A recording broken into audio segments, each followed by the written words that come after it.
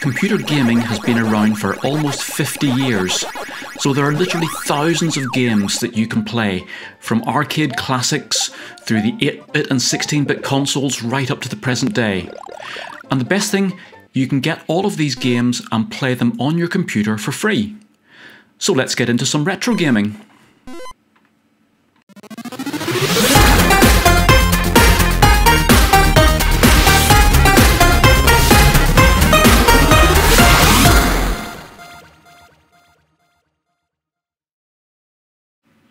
Hi and welcome to Bytes and Bits. There are a number of different ways in which we can play sort of retro games.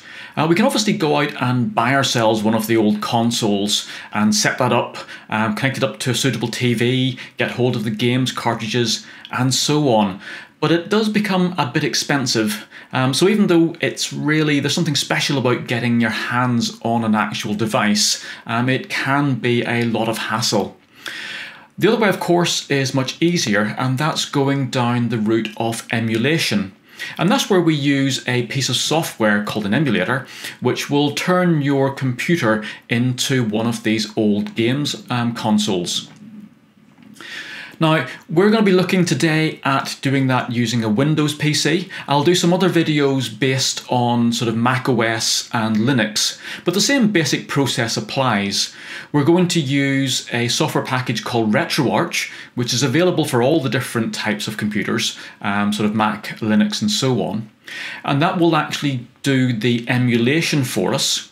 And then we're going to put a nice front end on top of that, which really just makes it much easier and nicer for us to play our retro games with lots of sort of nice menu systems which show the games and screenshots and so on. And for Windows, we're going to be using a package called Launchbox.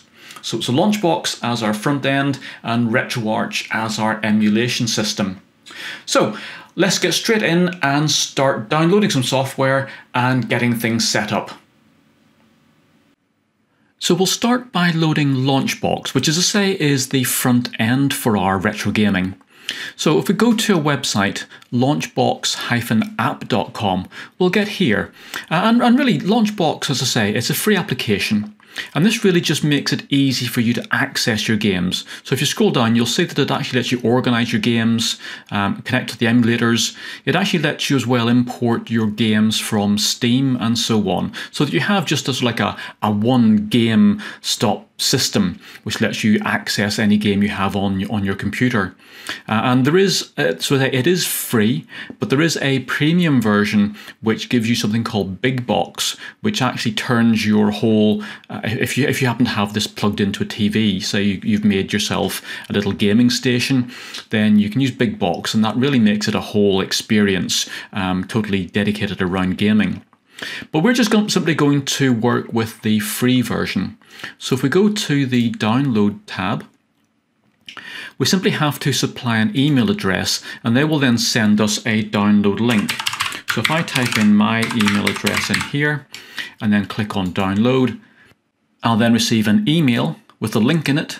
I can click that link, and that will then download the setup file, and I can simply save that into my downloads folder. And once that's downloaded, I can just open it up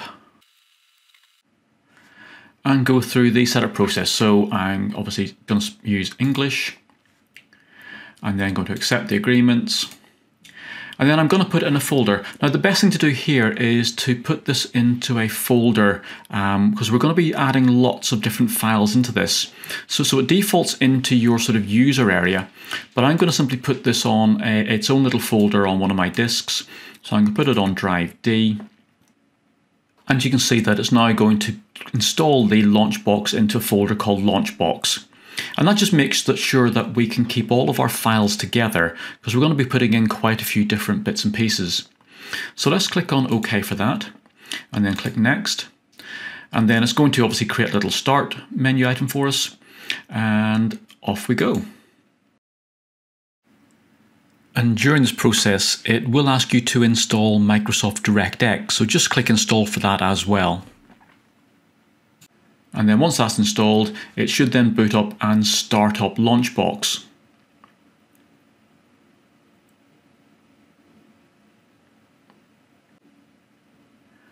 So once that starts up, we get this sort of welcome message. I just click on the close, and we're now into Launchbox. And to begin with, there are lots of options here for getting a quick setup, but for now we're just going to close that and stay in Launchbox. So that's our Launchbox front end installed. But as you can see, as yet we don't have any games or any platforms or consoles installed. So let's sort that out next. The emulator package we're going to use is called RetroArch. So if you head across to website retroarch.com, you'll find the website for this. Now this, it does have a front end for the emulators, but we'll find that Launchbox actually provides a much better experience with lots of sort of the game graphics and better menuing system. So RetroArch really is going to then just manage our emulators for us, and this is a multi-machine emulator, so it's not just a single console. This will actually do all your arcade games and all of the retro consoles.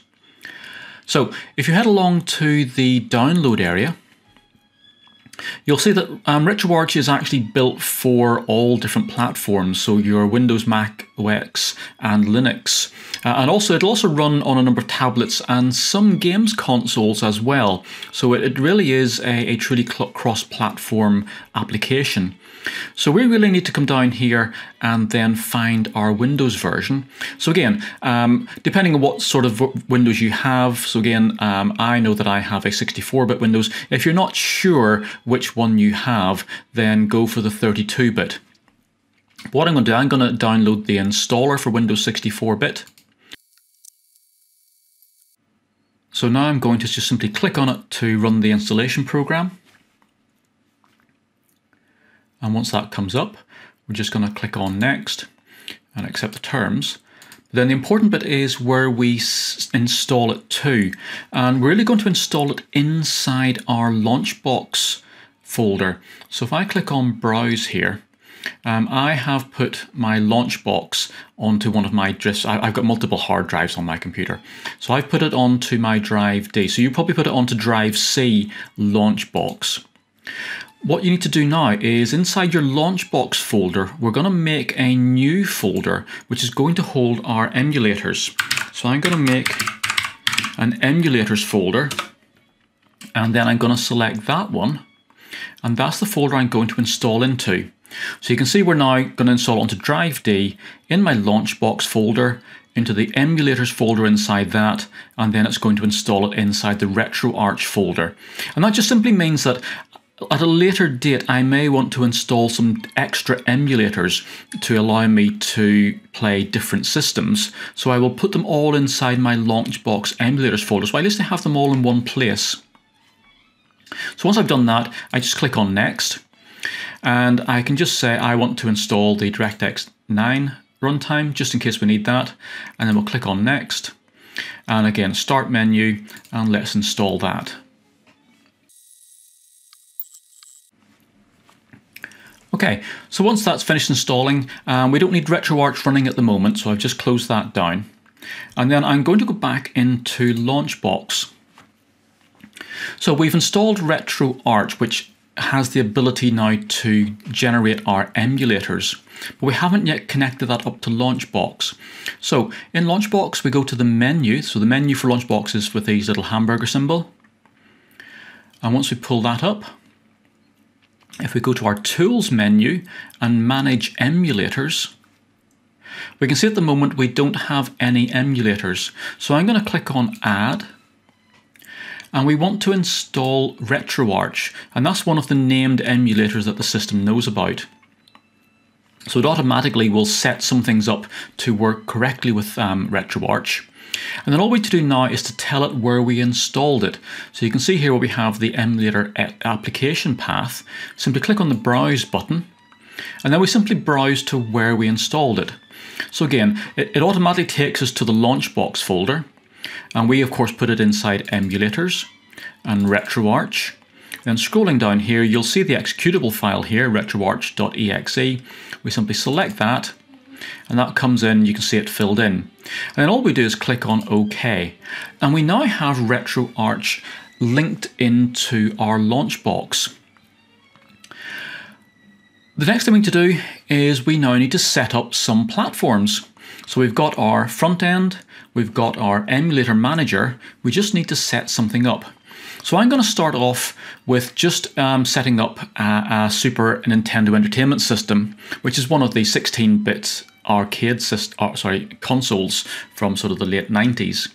So that will be managed by RetroArch. So I'm going to highlight RetroArch, I'm going to edit its properties, and I'm going to set up some associated platforms.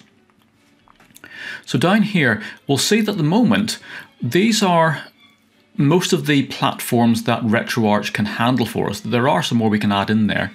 But you can see here at the moment, all of these have a status of missing core file. The way RetroArch works is that it is an emulator manager. So once we have RetroArch, we then need to install these things called cores. And each core is the actual emulator code for that particular console. So you can see here we have a Super Nintendo Entertainment System, and it's saying that it would like to use the SNES 9X Libretto, and Libretto is sort of the brand of emulator that we're going to be using. So they're called Libretto cores, and that just simply means that they can plug into RetroArch and we can then use them. So we need to go and make sure that we actually install that core. And we need to do that from inside RetroArch. So to do that, we have to run RetroArch itself. So if I come down and if I open up my Windows Explorer, okay, so I'm on Windows Explorer, I've gone to my folder where I have Launchbox and Emulators and RetroArch. And inside there, you will find the RetroArch executable. Remember, that's the one we linked into Launchbox. So I want to open that up. And that will open up the RetroArch front end. So let me just bring that into view so we can have a play with that. Okay, so this is the actual RetroArch front end, and you can actually run all the games from here. But as you can see, it's sort of very text heavy, so it's not quite what we're after. You'll be much more impressed when you see the Launchbox system. So we need to load a core. So if we click on Load Core, and we want to download a core because of course we haven't got any here. And we really just, you can see here, these are all the cores that you can download. So depending on what system you want to emulate, so you can see here, so the Amstrad CPC is one of those 1980s home computers. We then have arcades, so we can emulate lots of arcade machines. And you'll see if we go down here, there's a whole range, so the Atari ones and so on, all the Commodore machines. There's various DOS systems. As we go down here, we have our Nintendo stuff, and somewhere down the bottom here we have our SNES. Okay, so you can see down here we have the SNES, and if we go back to RetroArch, it was looking for the SNES 9X. Okay, so again, there's lots of different cores that you can run, but we want then the SNES 9X, and we'll run the current one here. So you might ask which of these cores are the ones you should be running for each of these consoles, and really they all work and they all have their own certain peculiarities. Some are faster than others, some are more accurate than others, and really the only way of telling that is to watch sort of a video, get some advice, or have a search on the internet to see which ones people recommend. But again, Launchbox does tend to recommend the sort of the most compatible ones, so it's saying here this is the one that it feels you should be using, and that's pretty much a good recommendation to go for. So let's just simply click on that. You can see that it has now installed that core for us. So if we come back out here to our RetroArch, again, if we cancel that, and if we then go back in and re-edit RetroArch, it should reload the associated platforms. And if we scroll down then, we should find that we now have our SNES it has the core loaded, so we are ready to play some games. So what we've got to do next then is get hold of some games. So if we simply do a search on Google for download game ROMs, you'll come up with lots of results, and these websites then are offering you free downloads of the little ROM files that will get the games working on your emulator. So basically you used to have to buy a cartridge which plugged into one of these consoles, and people have taken the software off those and provided them here as a little download file. So this is one area of retro gaming which can be slightly dodgy. There are a number of rules around the ownership of games and software copyright and so on. And supplying games for download is in a grey area, let's say, of the law. And partly as well, because these websites know that you are going to be downloading files from their website down to your computer, it is obviously an easy way for hackers to let you download viruses and scamware and so on. So we do need to be very careful. Make sure you have a good, up-to-date antivirus and an internet protection software. If you're using free versions of any of the antivirus packages, I would strongly advise that you opt for the full paid-for packages. The free packages give you basic protection. If you want proper up-to-date protection, then you really should be using a paid package, and that's an advice just generally on computers that I would give you. It's one piece of software that you don't really want to skimp on. What we're looking for when we get to a download is we should simply be downloading a zip file of that game. Some of these places will get you to download an executable file, or they'll ask you to install some sort of download manager program. As soon as they start to talk about you installing programs or downloading exe files or self-extracting files, then basically run away as fast as you can. Do not do that. That's the easy way of embedding viruses and malware into your downloads, and as soon as you run that program, it will probably ask you to be administrator, and it will put nasty stuff onto your computer basically. So be careful. There are some here which work well, and some which don't. So again, I'll take you through where I would go to get my downloads. Okay, so one of the very best places that used to let you download stuff is a place called EmuParadise.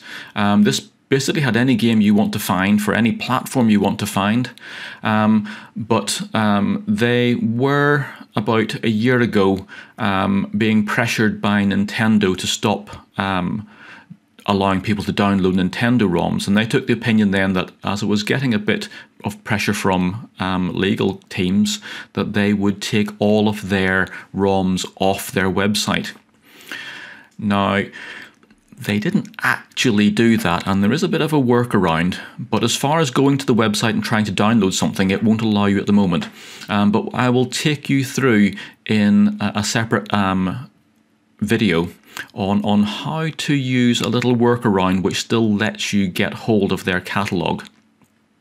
Okay, so do make sure you hit the subscribe button so that when I release that video in a few days, you'll be able to get hold of that. But if you want to just download single games at the moment, one of the places which I go to is a website called Gametronics.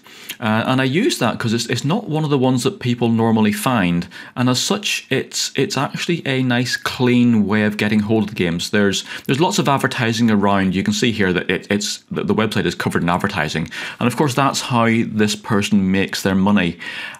So in a sense that's a good sign, because they're making money through advertising and not through trying to scam you. So this does give you then access directly to your game downloads. So let's go across here, and we can see here it is a French website, so you've got to get through a bit of the French bit on it.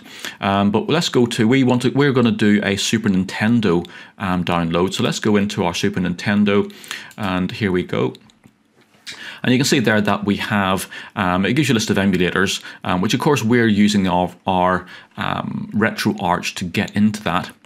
And it then gives you a list of games by letter. Okay, but what of course we can do here is if you happen to know what, and again you can simply just browse through that. So there we go to browse, and you can see here we have a list of games that you can download for your Super Nintendo. And again, there are thousands of them, to be honest. And again, when you think about all the different consoles here, there are a lot of games which we can start to play. But again, if you happen to know which game you want, so I'm going to go for Super Ghosts and Ghouls, which is this great little game. So if I go to Super Ghosts in the search box, you'll see here it brings it up, and we have here our Super NES version of Super Ghosts and Ghouls. And that's just, and again, these let me just get rid of that. Okay, so again, there's lots of advertising come up, but again, that's easy to put up with. There's nothing nasty there. So we go in here, it tells you a bit about the game, obviously in French, but of course Google will auto-translate that for me. And then down here, when we come down a bit more, there is a download. So again, this is going to download it as a 7-zip file, and that is absolutely fine. Our RetroArch will handle that with ease. So let's click on that. Let's get rid of that again. And then we simply download the zip file, or the 7-zip file. Okay, so I'm just simply going to put it into my downloads folder. What I suggest you do here is once you get into retro gaming, you're going to be downloading a lot of game files, so make sure you do file them away sensibly so you know which particular platform this game is for. So you might put this inside an SNES folder. But I'm just going to quickly save it down there so we can show the principle of how we get a game inside our launch box. So that file's been downloaded now, and I need to now boot up my launch box. So once I've got launch box running, I'm just going to go to the menu and tools, and then down here there's a number of ways of bringing in ROMs, but we're just going to use the import function, and then we're going to import some ROM files. So this brings up a wizard which we can just start going through. And really we need to tell it where the ROM files are. So if you've downloaded a number of ROM files and put them into a folder, so remember we said we might put all of our Super Nintendo games into a single folder, we can simply add the whole folder in one go, and it will go through and scan them all and then import them.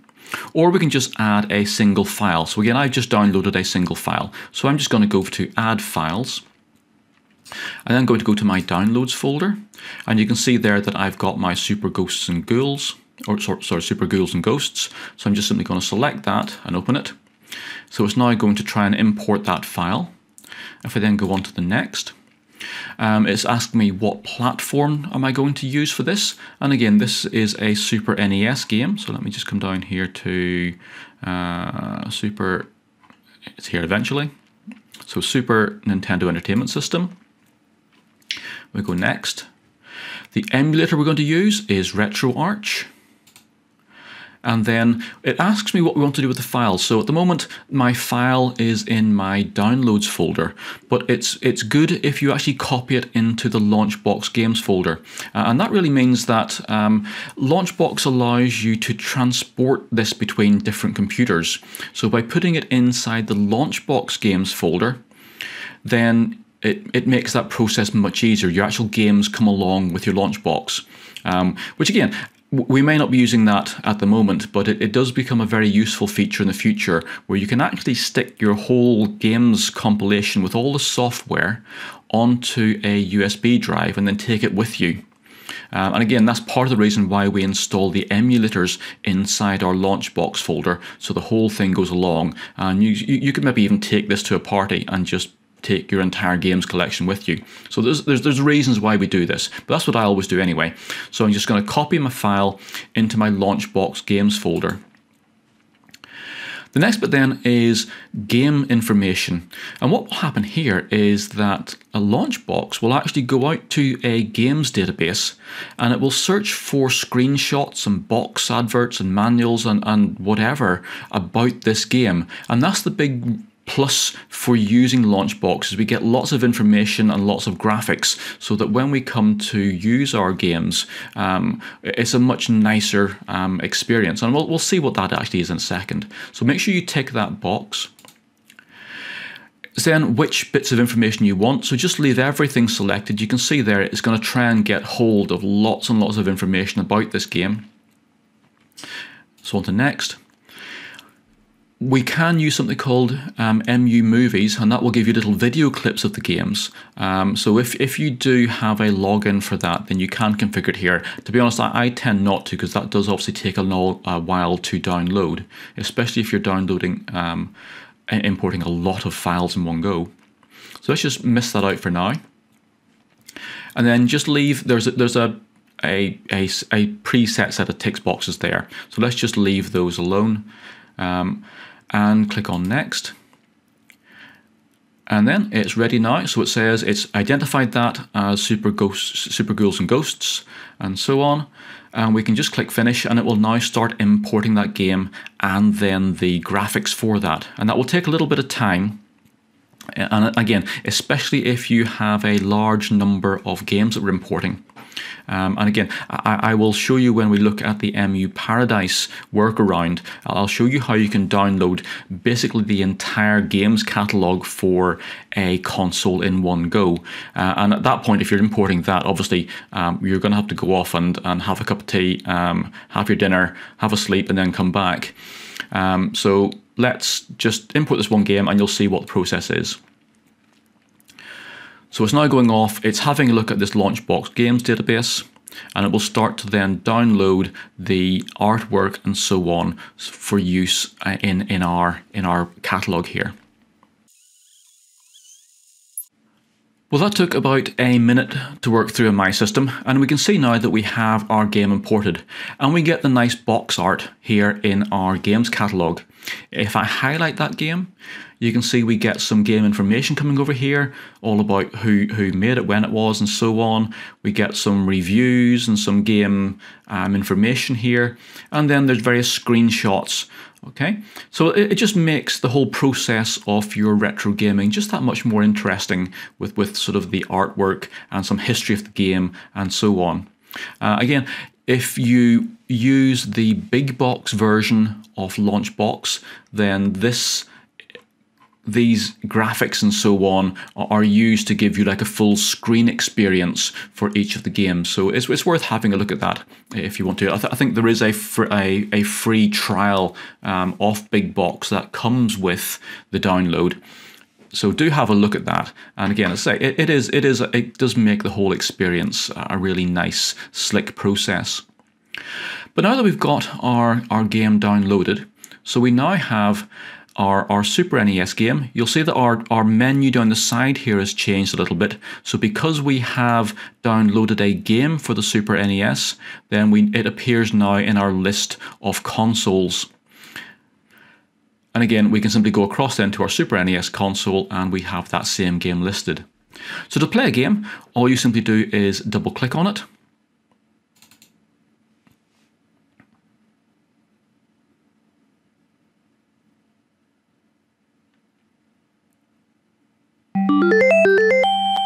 And that will come up.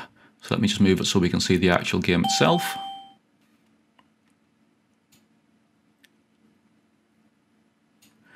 And we now have a Super NES console running on our computer. So the last thing we need to check are game controls. So when you plug in your Xbox controller or whatever it is you have, mostly RetroArch will be able to detect that and set itself up correctly. But if you happen to have one, so I have a little Super NES controller here, which I plug in. And when I try and use that, it doesn't quite work. So I need to go and map that myself. So I need to go into my settings and my input. I then need to come down here and look at my port 1 controls. And when I come in here, again, so the various ports then are, if you have more than one controller plugged in, then of course you'll have port 1 and port 2. But port 1 then is the first device that you plug in. So you can see it sees that it is a retro pad, but down here it isn't giving me any bindings for my buttons. It's just using keyboard keys. So what I need to do now is I need to define each of these, and really what I can do here, I can do the set all controls which will run me through them all, but my retro pad doesn't have all of the options. So you can see here there's lots and lots of different options which will cover all the different types of controls that you could possibly set up. So my control doesn't have any of the analog sticks. So I'm just going to do this individually then. So I come down here, I simply select the option and then click the button on my controller. So select the option and then click B on my controller. And you can see that it now says that it's going to be linked to button 2 on my controller. And I can then just go through and do the same for all the other buttons. Okay, so that's all the buttons then for my controller. So I now need to go OK, and go OK. And then I need to go onto my main menu, and I need to quit RetroArch to make sure that it saves those settings. So now, if I go to my Super Ghosts and Ghouls game, I should be able to use my controller. So now in the game, if I press my start button, that should get the game going. I can start my game, and we now should be able to use my controls. So again, for this game, if I keep pressing start, it misses these cutscenes. And we're now into the game. And I should be able to now use my game controller and do my gaming here. And okay, so we've now got our fully working game connected up to my game controller, and off we go.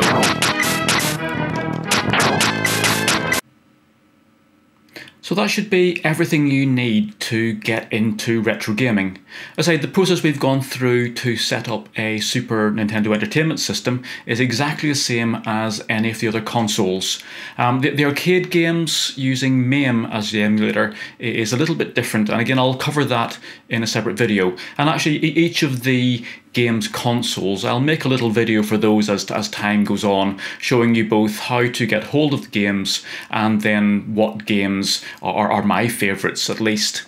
As I say, in the very next video I'll go through the idea of how we can use a bit of a workaround to be able to reuse the MU Paradise website.